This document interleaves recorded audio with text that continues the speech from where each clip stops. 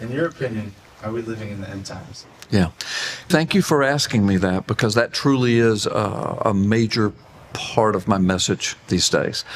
Listen, I've been a pastor for, I'm going into my 33rd year as a pastor in one church, so a long time.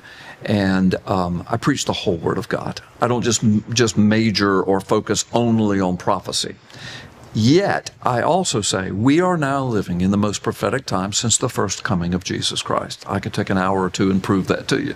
We don't have that kind of time right now, but we really are. I preach and teach on it all the time, and I've written books on it, and this prophecy conference I'm doing, I spent an hour and a half talking about why it is and how we know that we are living in the most prophetic time since the first coming of Jesus. Now, the deal is, I don't set dates, though. And I don't pull out charts and graphs and maps and try to line it all out and say, listen, I've got the perfect understanding of this. Now, I'm open to looking at charts and graphs and maps. I'm not making fun of that. I'm just saying that there's so much, prophecy is so intricate and complicated in that it requires context, it requires foundation, it requires connection to the rest of the Scripture. You can't just go in and take one prophetic utterance, pull it out, and think that you've got everything in a box. That was the fault of the Pharisees. They had their vision of what Messiah was supposed to look like, where he would come from, what he would do for them, that he would actually bolster their ministry and elevate them to places of leadership. They had such a box, their charts, their graphs, and their maps, that when Messiah was standing right in front of them, not only did they miss him, they hated him. And in the name of God, they crucified the Son of God outside the temple of God, thinking they were doing God a favor. I don't want to be that guy. And I'm trying to wake up the church. Look, we're living in very prophetic times. Israel's back in the land. Jerusalem now belongs to Israel. You know, the Middle East is on fire. Syria has collapsed. Turkey's collapsing into an Ottoman Empire. Russia's in alignment with Persia. Persia and North Korea. China's got their first military base out of their nation. I mean, on and on. The borders are collapsing. Western culture's being overrun. Then to think of the technology explosion. And I love technology. I'm a techno geek. So I'm not one of those old guys that say, well, that newfangled stuff, that's of the devil. Well, but here's the deal. We have eaten of the tree of the knowledge of good and evil. So every technological boom that comes forward, CRISPR-Cas9, that's amazing. Genetic editing, that's astounding. Can we use it for good? Absolutely. We can bless people's lives, but is it going to be used only for good? Absolutely not. In fact, now it's already perverted and perverse, and we have not yet seen the bottom of that dark hole. All right?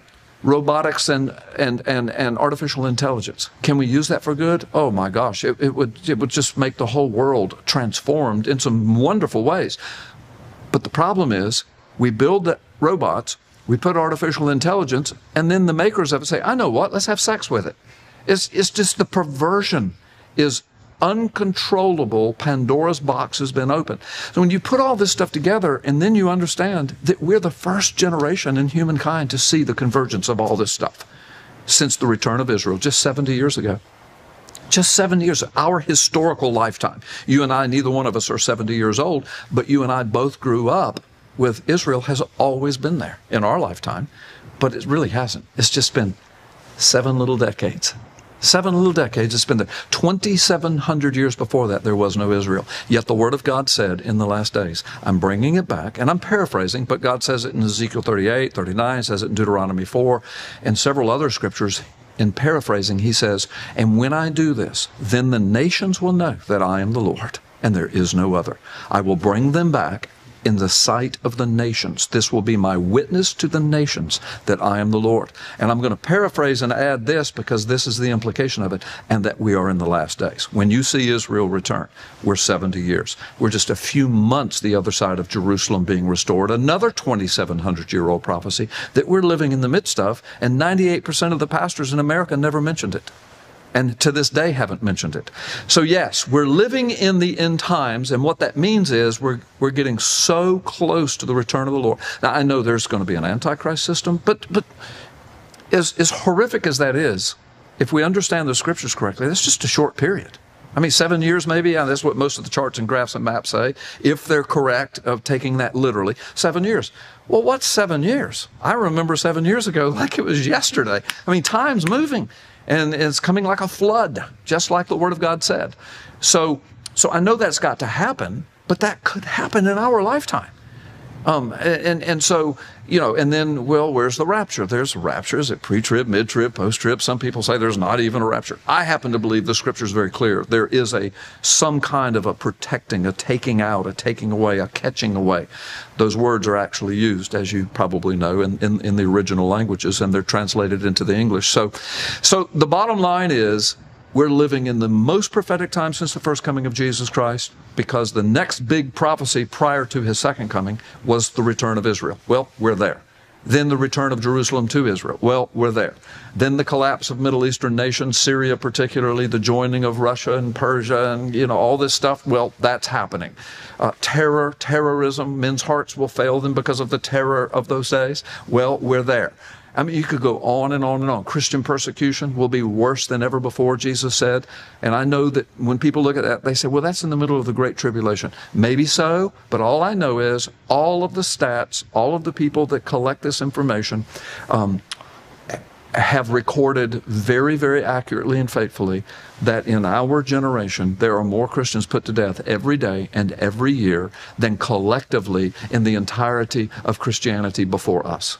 So we are already living in the prophecy of Jesus, where he said, in those last days before the return of the Son of Man, you'll be put to death, you'll be killed by the sword, and it'll be worse than anything before. It'll be, and already it is. Now, people might be screaming at me right now saying, but it's going to get worse.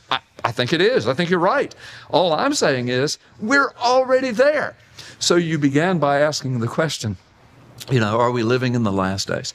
Now, I want to make sure that your audience understands this, and I'm sure most of them do, but you're always getting new viewers and listeners and new Christians, new people to the Word.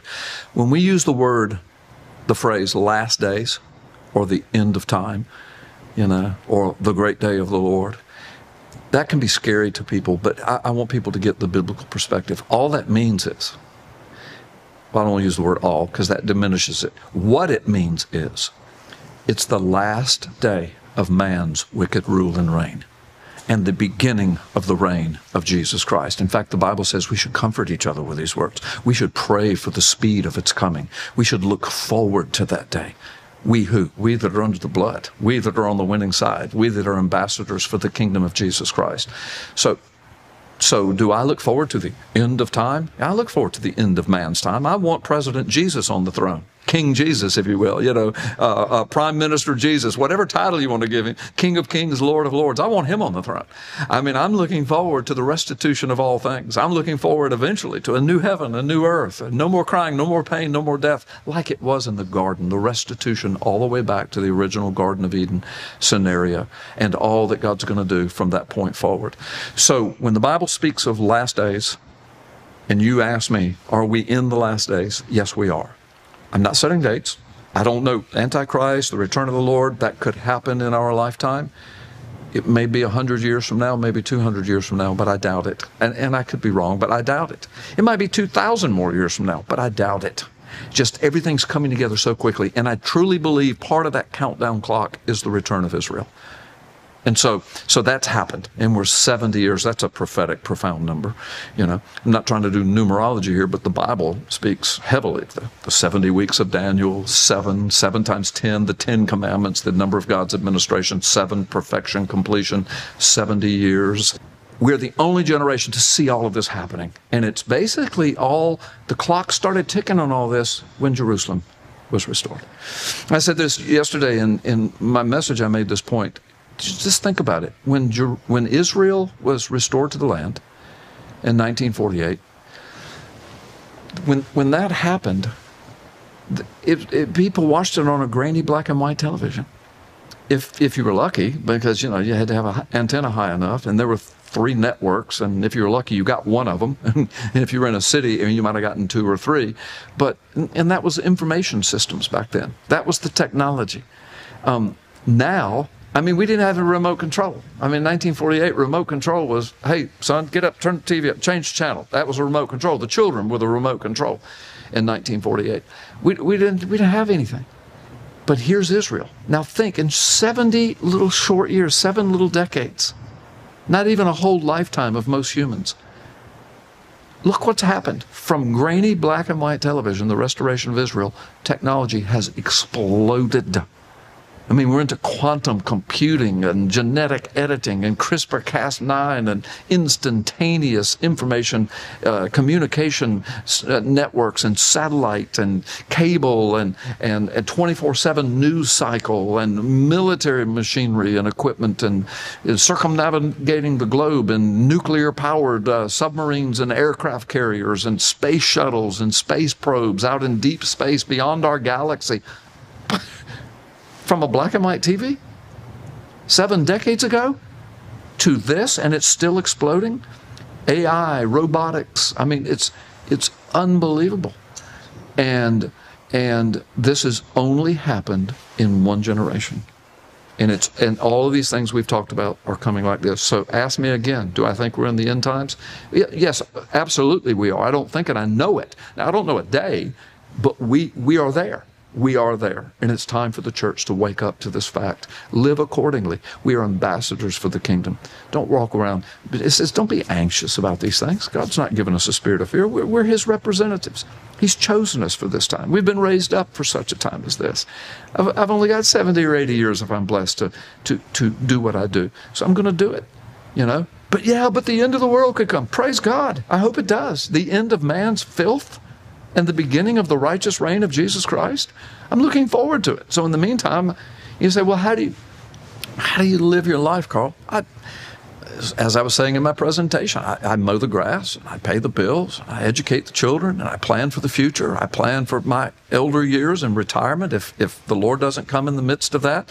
Because we don't know the day or the hour, but we know the season. We know where we are.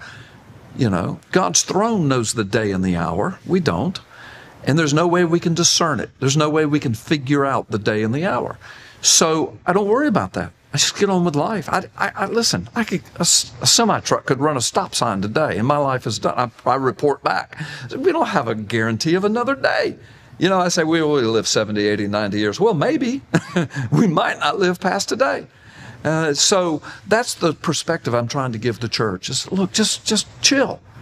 Here's the times we're living in. Look what's happening. It cannot be denied.